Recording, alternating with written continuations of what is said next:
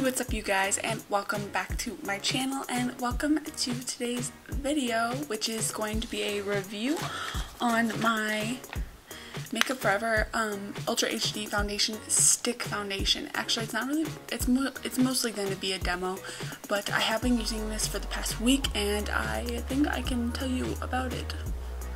So yeah, so basically this foundation is supposed to be like a semi-matte, sorry, I got distracted by my highlight. It's be a semi-matte, obviously stick foundation. Use it with a brush, like I'm going to say in my video, because it works way better with a brush than it does a beauty blender, and I found that out like right when I started using it.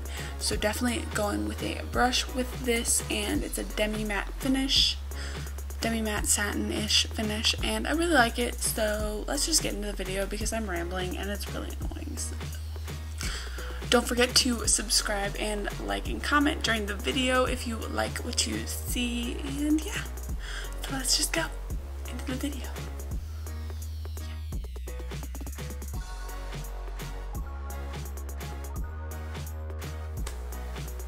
Alright, so let's get started. For this foundation, I use two primers. So I'll use this in the spots where I need smoothing and mattifying, which is usually my nose, my forehead right here, and my chin, where I have a few little spots, and it kind of smooths them out and covers them up a little bit. And then the second one is my little sample of MAC Strobe Cream. So far I've been loving this, and I'll probably buy a full size eventually. So I take a little bit of the Makeup Forever Step 1 smoothing primer, and I dab it on both my fingers, and I just go and I cover and I get those spots where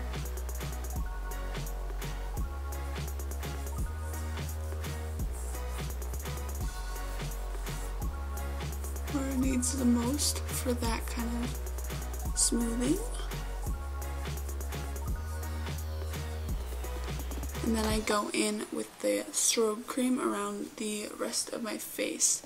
When I run out of this, I'll probably go back to using my Step 1 hydrating primer, which I love a lot.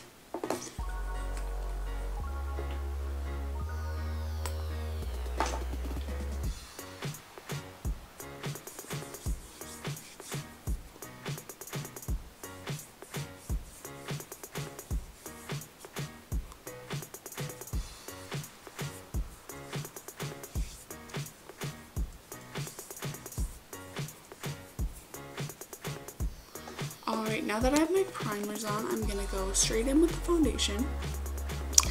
And, of course, as you guys already know, I'm using the Makeup Forever Stick Foundation.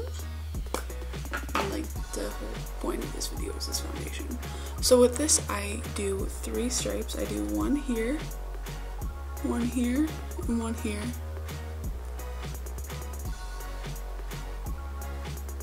And I cross the chin, and then I go one this way and one this way.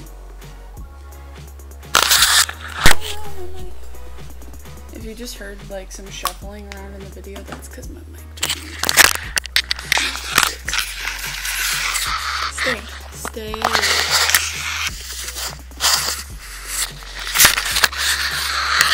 You can stay. Okay, that's where you're sitting now. Alright, sorry about that. And I'm going to be using the Morphe Elite Collection number 44 brush to buff everything in. I find that the faster you buff this in after you apply it, the better it looks. And I would recommend definitely using a brush with this foundation, because that's what they recommend.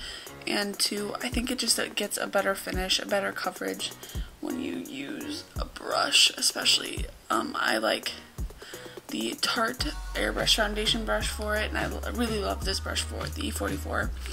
And also the Morphe M439 brush, 349, I don't know what the number is, the famous foundation brush by Morphe. That's also really good for this foundation. And as you can see, it really buffs in very quickly, and it just leaves you with a really natural, like, semi-matte satin finish. to the skin, and then you can go ahead and add in more where you think you need more coverage. So I always add more to this chin area and just right here under the eyes and right on the, like, in between the eyebrows. And I just go back in and buff that in again.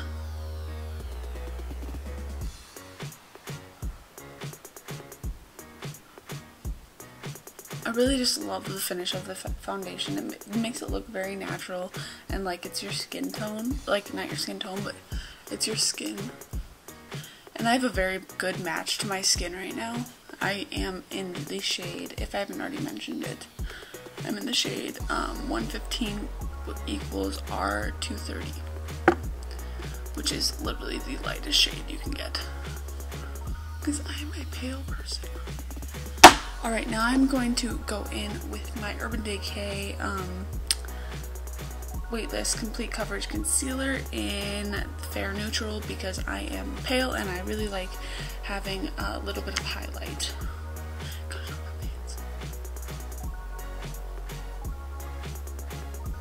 And I just remembered that I forgot to wet my beauty blender, so I'm just going to use a brush to blend this in. When I usually use my original beauty blender, that's what I like using the most, so this will be interesting. I'm just gonna use my same foundation brush because I trust that one. Oh my god, that kind of scared me. I dropped it really hard. So we're just gonna go in with that and with shedding.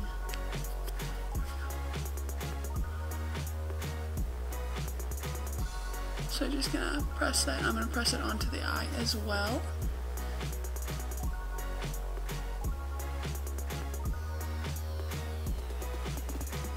I promise I'm going to be getting back to my regular background soon. I just haven't really had time to film at school, so I'm filming when I'm at home on the weekends sometimes. And I usually will film 1 to 2 videos while I'm home. Like today, I'm filming this one, and then I'm going to be like, yo, I'm going to jump off the camera to finish the rest of my makeup, but actually I'm going to film a eye makeup look, just so I don't, like, you know, I can use up the time I have now. So that's all patted in, and now I'm gonna go in with my, I don't really have anything I need to cover. If I do need to cover like a little spot like on my chin, if it didn't really cover very well, I would use my MAC Pro Longwear Concealer. I have recently discovered that this is so good for just covering spots on my face. I used to use it to do it on my eyes, and that's why I didn't like it.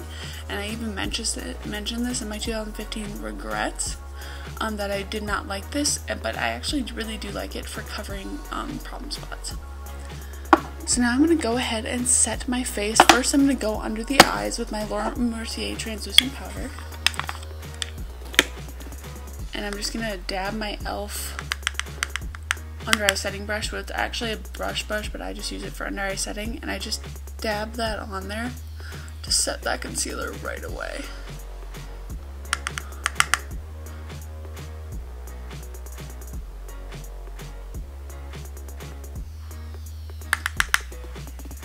Take it onto my eye as well, since I did put product on my eye. My chin,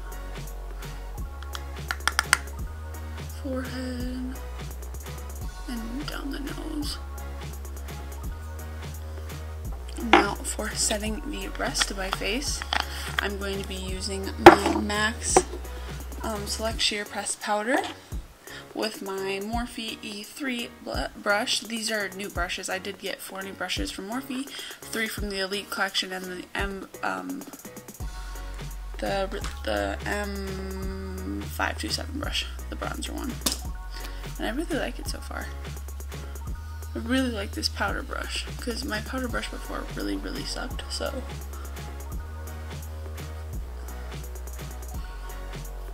And if you've been watching my channel, you know what one I'm talking about. It's the big fluffy one from Morphe that we got in the first subscription from the Morphe Me. So now that I have my face set, I am going to hop off camera and do the rest of my face, and then I will see you in a little bit. Thank you so much for watching this video. I hope you liked it. I hope this helped you in purchasing this amazing foundation. I absolutely love this. I've been using it for a week, as I said, and I absolutely am in love with this foundation, and I wholeheartedly recommend it.